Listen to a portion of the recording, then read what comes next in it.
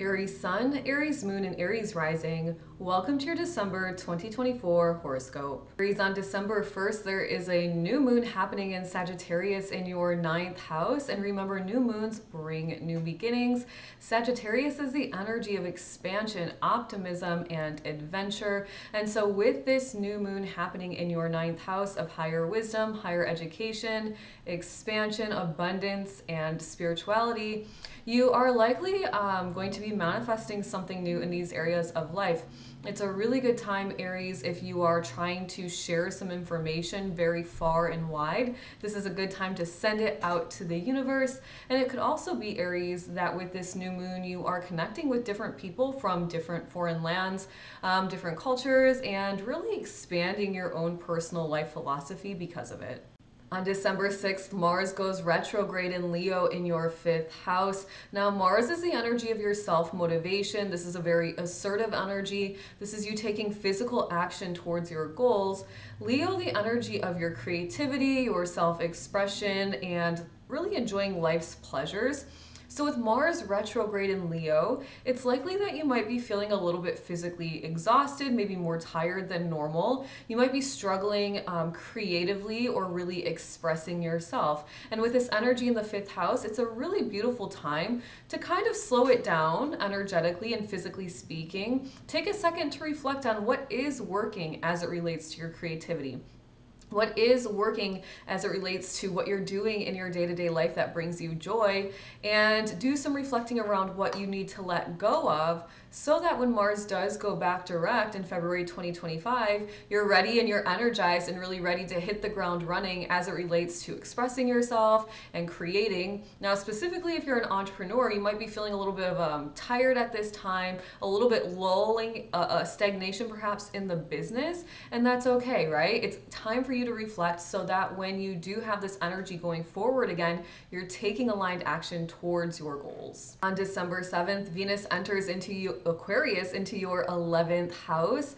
And Venus is a very charismatic energy. Your 11th house very much focused on friends and groups and organizations you belong to. So you are very likely extra social at this time, extra magnetic and charismatic at this time. I definitely recommend saying yes to all of the events that you have going on, any networking opportunities, because you never know who you are going to meet, who has maybe some money for you, maybe a new opportunity for you. Now, the 11th house also relates to money from the work that you do in the world, and so you might be receiving a bonus, a raise, or a promotion at this time, or you could have a friend that is reaching out and asking to maybe invest in your business or invest and support you in some way. And lastly, you might feel compelled to really start to ask yourself, what are you doing at an individual level that's really helping advance society?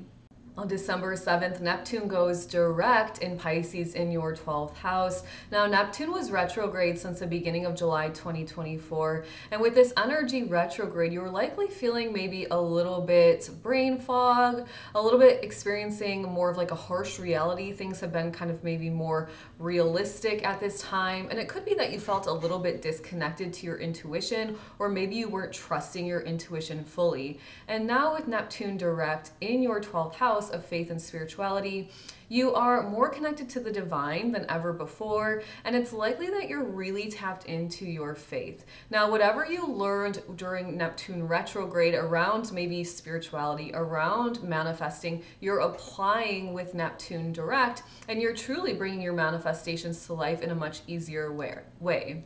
On December 15th, there is a full moon in Gemini in your 3rd house, really shining a spotlight on your intellectual pursuits, your curiosities, and your communication.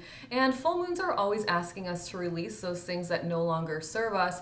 So with this full moon at home in the 3rd house in Gemini, you're really focusing in on releasing any low vibrational thoughts, any negative self-talk, and anything about really sending any negativity out energetically into the universe, recognizing that what you put out, you receive back.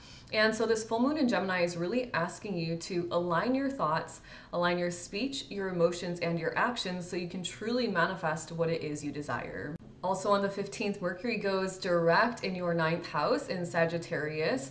And while Mercury was retrograde over the past couple of weeks, you were likely feeling like you were experiencing some miscommunication or perhaps you had some trouble focusing. And now with Mercury direct in Sagittarius in your ninth house, you are extremely focused on life philosophies. You're focused on expanding your life in some way and collecting more abundance. It could be that you are tapped in or you have some curiosities around spirituality or finding ways to gain higher wisdom and knowledge. And it could be that you really desire to share this knowledge using your communication skills, that Mercury energy, far and wide to foreign and distant lands. And finally, on the 21st, the sun moves into Capricorn, into your 10th house. And with the sun in Capricorn, this is a more responsible energy. It's a mature energy. You're likely determined and a little bit more driven towards achieving success at this time. Now, with this focus in your 10th house of career and personal legacy, you are definitely zoned in and focused in on career growth and expansion at this time. And it's very likely that you're creating very solid plans to achieve personal success as it relates to building your wealth and your personal empire.